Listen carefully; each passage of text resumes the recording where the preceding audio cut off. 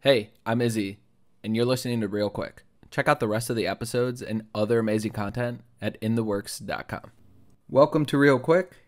I'm Izzy, obviously your host, and I'm super excited for my guest today. She's doing such important stuff for so many people, and I just want to give her the floor to talk about what she's working on, who she's working with, and all the lives that she's impacting on an everyday basis. So, without further ado, Kathleen Brown, thanks for joining me today. Thanks, Izzy. So pleased to be here. So, for the people that don't know who you are, do you want to give a little bit of an intro as to who you are and what you're working on?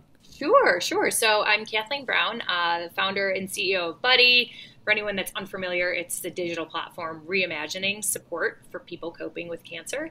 I founded Buddhi after about 26 years as a cancer survivor and fundraising leader. I went through cancer treatment when I was a teenager and just found the support community, to be like very overwhelming in like taking care of some of my emotional needs, but at the same time felt like there was a lot of things missing that I could really only relate to other people that had cancer.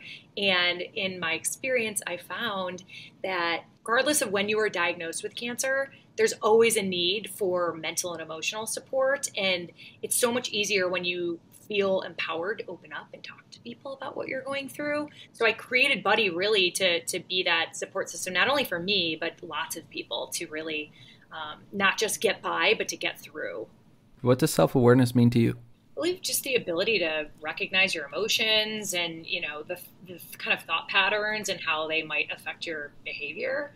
For me, I had not always had an easy time recognizing my emotions. And it's a very complicated thing. Like when you think about in my experience, and I know for so many others that have been touched by cancer, whether you're a patient or you're a caregiver, you've got to think about it from like a stress response perspective. Like you're in fight or flight mode. You're just like thinking about getting through or just like getting by instead of like, you're not thinking about what comes next after treatment ends. So, I know in my experience as a patient, I was overwhelmed with support from friends and family, from people in my like neighborhood, school community, if you will.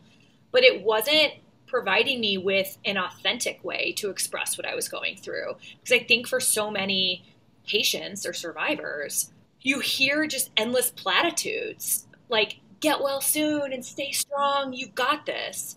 And that sort of like battle language, if you will, isn't helpful when you're feeling just completely overwhelmed with the feelings. So previous to Buddy, I know that you worked in the sports industry, and my experience in the sports industry is this super high stress environment where you're expected to go into work as early as possible, leave as late as possible, and if not, you're almost frowned upon in some circumstances. So how did that experience and now like building Buddy, opening up to how aware you are to your feelings and everything like that, how does that differ from your experience previous where you almost had to push aside those feelings in a sense? What a great question. So, I think it's made a world of a difference leaving not only the sports industry but corporate America, because I think it's sort of that conditioning of like stay strong, keep pushing through, work hard, play hard, but not creating space for recognizing emotions and struggles with mental health, and certainly not feeling empowered to talk about vulnerabilities. And it's not any knock necessarily about colleagues or the companies I've worked for so much as working in those environments to just not allow any space for talking about that sort of thing. And I think me leaving there and starting to work for St. Jude about I guess now, gosh, that's a little bit longer, 2014, 7 years ago, I went to this incredibly compassionate organization, company that truly cared about every single person who worked there and obviously all the patient families that we served. So it was a huge flip for me to go from like sports kind of like macho environment to that.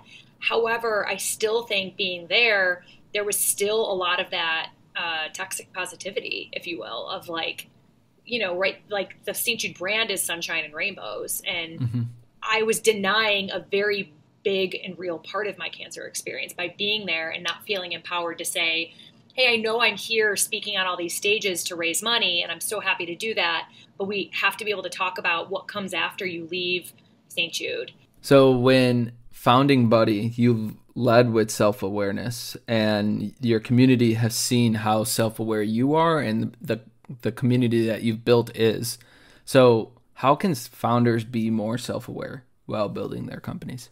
It's tough because the founding journey, particularly if you're solo founder, like it's a roller coaster, and there's so many more, in my experience, downs than ups. And so it's giving yourself that grace to know that like this is a marathon, it's not a sprint, and take things day by day. And you're not going to be able to build an empire overnight in the same way that Rome wasn't built overnight, or so the saying goes. Like, you have to be able to roll with the punches. And I think recognizing how you're feeling and what you're going through and how hard of an emotional journey it is can be really helpful. I think building community and like connection to other founders is so helpful. I know in my experience, I chatted with 3 of my founder friends this morning, and it's so helpful to be able to just say like, is this crazy? Or what did you think about this? Or how would you approach this?